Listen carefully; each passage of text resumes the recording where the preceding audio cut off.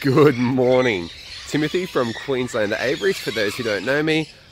Most exciting time of the year, the breeding season. Still a little bit cold in Queensland, but it has started for us. So you're going to be hanging out with me for a few days. I'm going to show you our daily routine, maybe some bird food, some birds, go for a little drive, show you some cool places, but stick around and enjoy.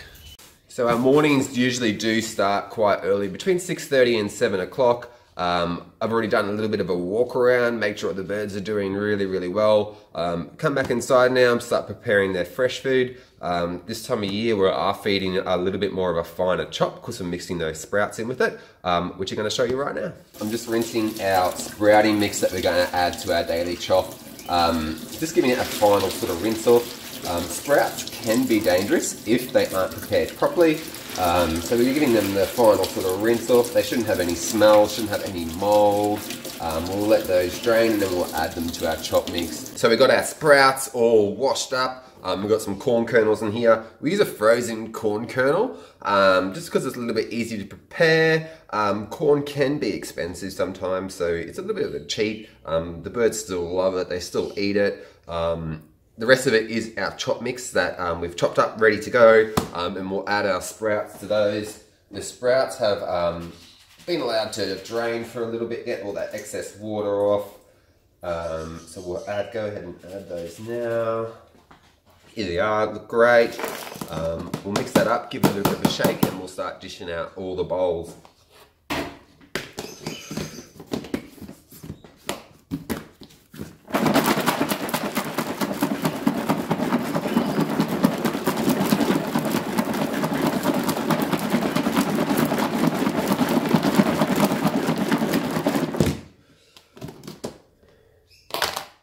Alrighty, so in this chop mix today, obviously we have the sprouts, the corn, they also have cauliflower, capsicum, mandarin, apple, silver beet, celery, and what else is in there? Maybe some little bit of kiwi fruit, some zucchini as well, some cucumber.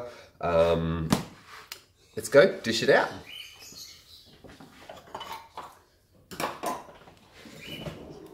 So you feed them all in these little ceramic dishes. They're really nice and easy to clean. Let's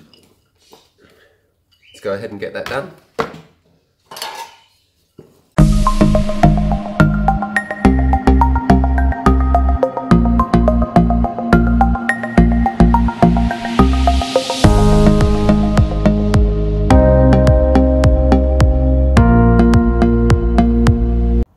So we have our fresh food. I'm going to go feed it out.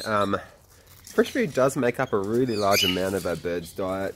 We do feed pellets as well as a staple, but like I said, it does make up a really large amount of their daily food, and they definitely pine for it. Like they're ready for it. You can hear them, but once we feed it out, they all tend to calm down and really get stuck into it and then start enjoying it. So let's go.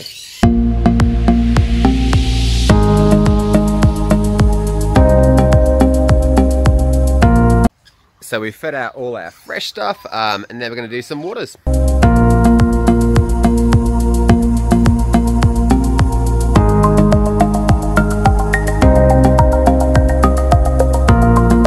So everybody's fed, watered, and set for the day. So now we're going to feed our other pets, the chickens.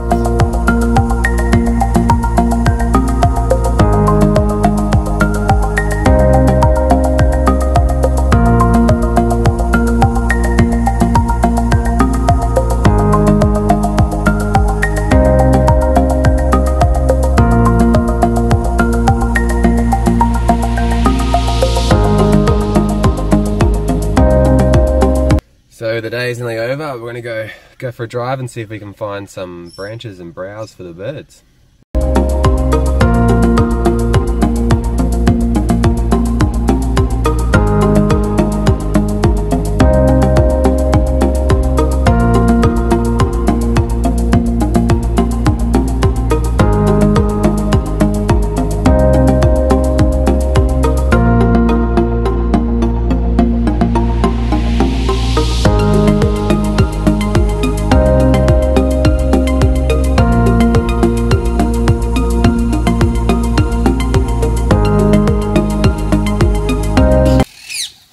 we've gone out and got some browse for the birds. We've managed to find this black wattle. It's pretty common down in Ipswich where we are. Some of it's actually starting to flower, so the birds will enjoy it a little bit more. We'll go ahead and pop that in.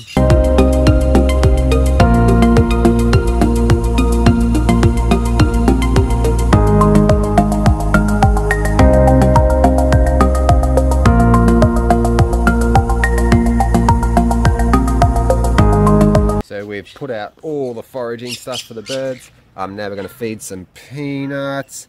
Then go ahead and collect all the bowls that we put out this morning with our sprout and chop mix. Definitely don't leave sprouts in the aviaries too long. It makes the birds sick. The longer you leave it, the more contaminated it gets. So we'll go ahead, collect all them, then we'll head back inside. So with our peanuts, some of our birds, pop them into this little foraging ball. Makes it a bit harder for them to get the nuts out. Just a few. Tighten that up, because they have learnt how to open the ball. So we'll go ahead and give that to one of our pair of Amazons.